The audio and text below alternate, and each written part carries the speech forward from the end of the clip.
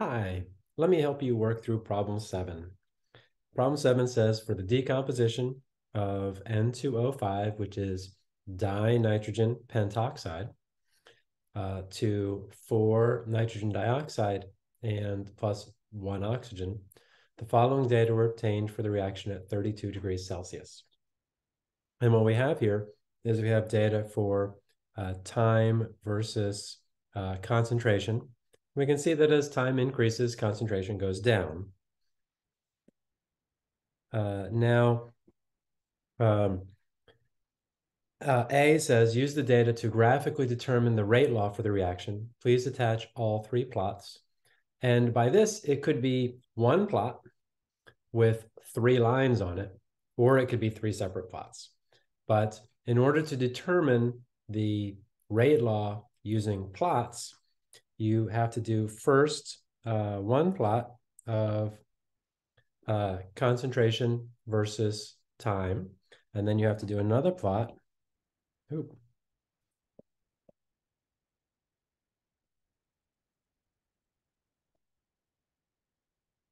of natural logarithm of concentration versus time.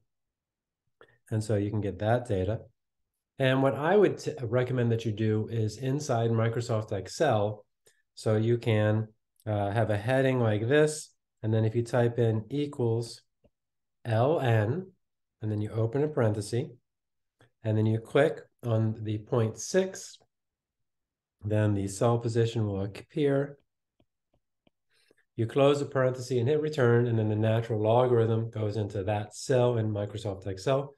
And then you can copy and paste that down so that it does all of the calculations for you. And the reason we're doing natural logarithm is because in the first order integrated rate law, there are natural logarithms, ln's if you will. Then you also have to do 1 over concentration. And how you do that is you just type 1 divided by, and then you click on the 0.6. Excuse me, and then hit return. And you can copy and paste those down. And the neat thing about plotting them like this is that of these 3 plots, only one of them will be linear. The other 2 will be curved shapes. And the best way to tell if it's curved or straight is to use the r-squared value. So the r-squared value that's closest to 1 is going to be the most linear plot. And the most linear plot tells you what the rate law is. So for example, if the most linear plot is the natural logarithm one, let's see what we got here, then that tells you that it's first order. And if it's the most linear plot, that means the r-squared closest to 1 is the 1 over concentration plot. That means it's second order. And if the concentration versus time is the most linear, that means it's 0th order. And all of these rate laws are on your conversion equation sheet. So you can look them up. The integrated rate laws are what we're looking for here.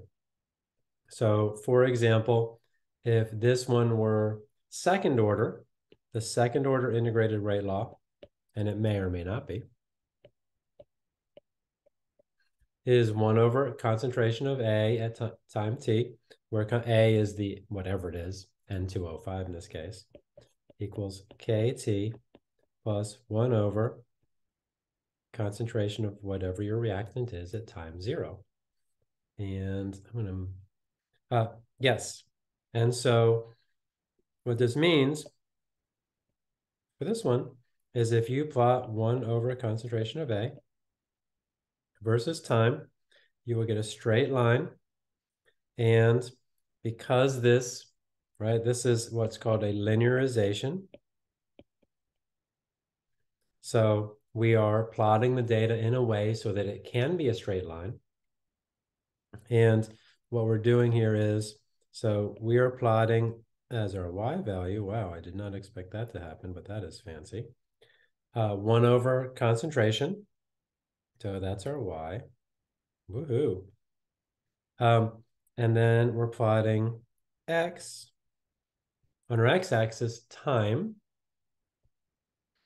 And if we do that and we get a straight line, then that means that first off, it is second order. And second off, it's a little hard to see. Let's see if here. So m, oh, this is fancy too. Oh, that must be my gel pen. M is our slope. So because m is the slope in y equals mx plus b, and since the corresponding part is k, that means that, and I'm just going to go back to black here. Well, let's try that. So slope equals k, our rate constant. That's if it's second order. If it's first order, then you would do a plot of natural logarithm of concentration of A versus time. The way this works is this just happens to have a negative slope for the straight line. If it's r squared is closest to 1, and you can put these all on the same graph as long as you check the r squared value to make sure which one's highest, and you should be able to tell that. It turns out that the first order integrated rate law is natural logarithm of concentration equals minus kt plus natural logarithm of concentration at time 0, and we might call this time t. And see, the minus sign there means that the slope equals minus k. The slope is still related to the k, the rate constant for this.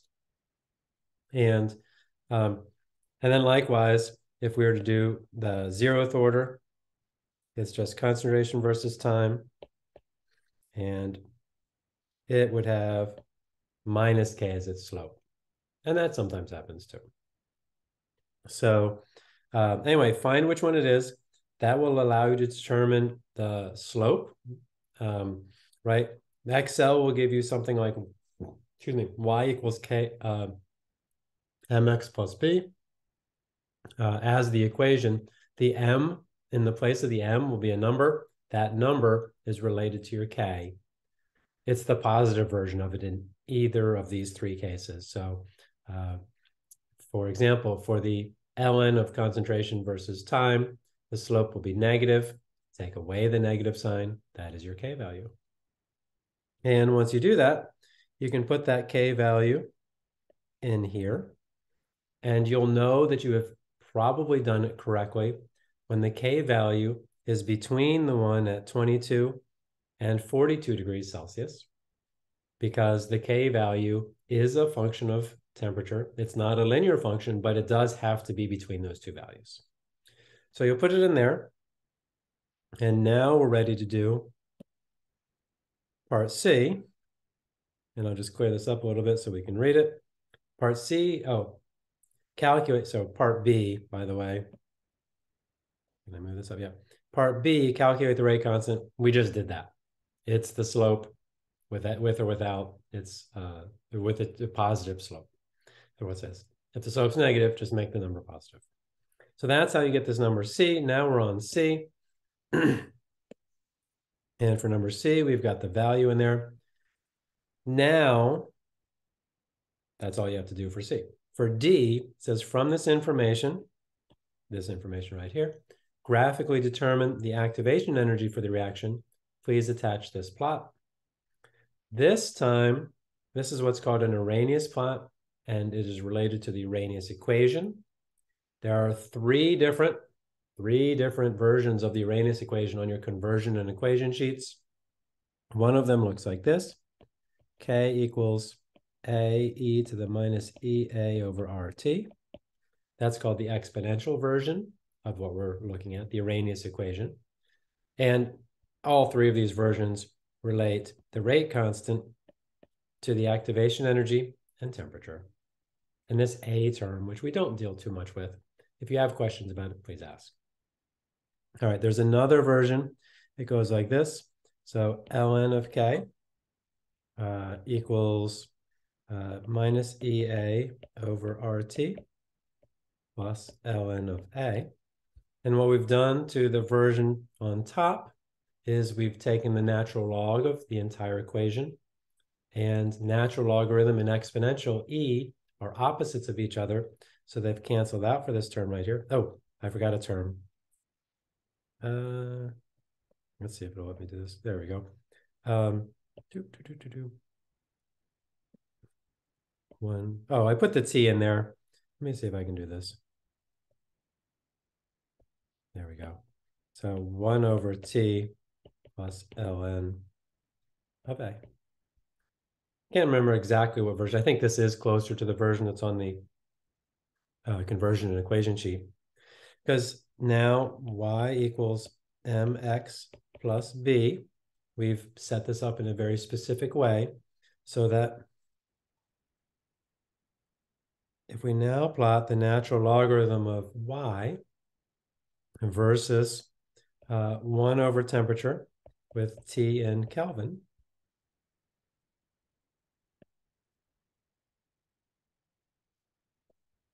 we will again get a straight line, and that straight line will have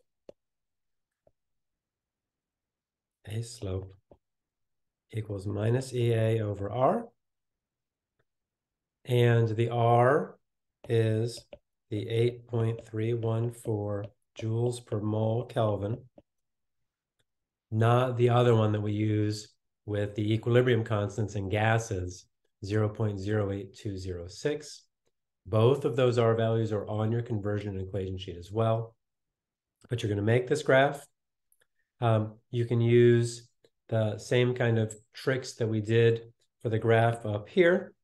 So you can use Excel, type the data into Excel, and have Excel do the natural logarithms of the K values if you want.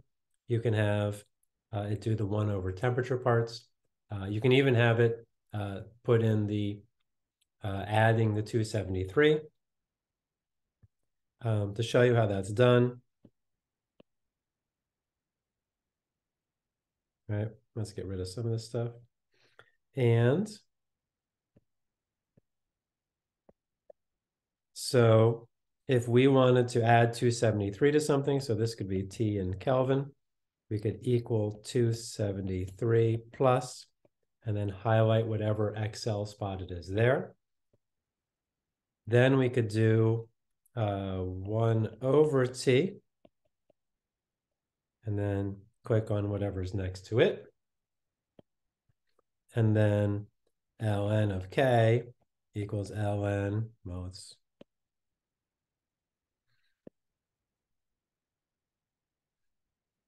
ln of K would be equals ln open parentheses. Go ahead and highlight that number, close the parentheses, and hit return. This setup is particularly nice. I mean, and you're copying and pasting these all the way down here. This setup is particularly nice because in Microsoft Excel, whatever's on the left will be on the x-axis, and whatever's on the right will be on the y-axis, and that's how you want it for this graph.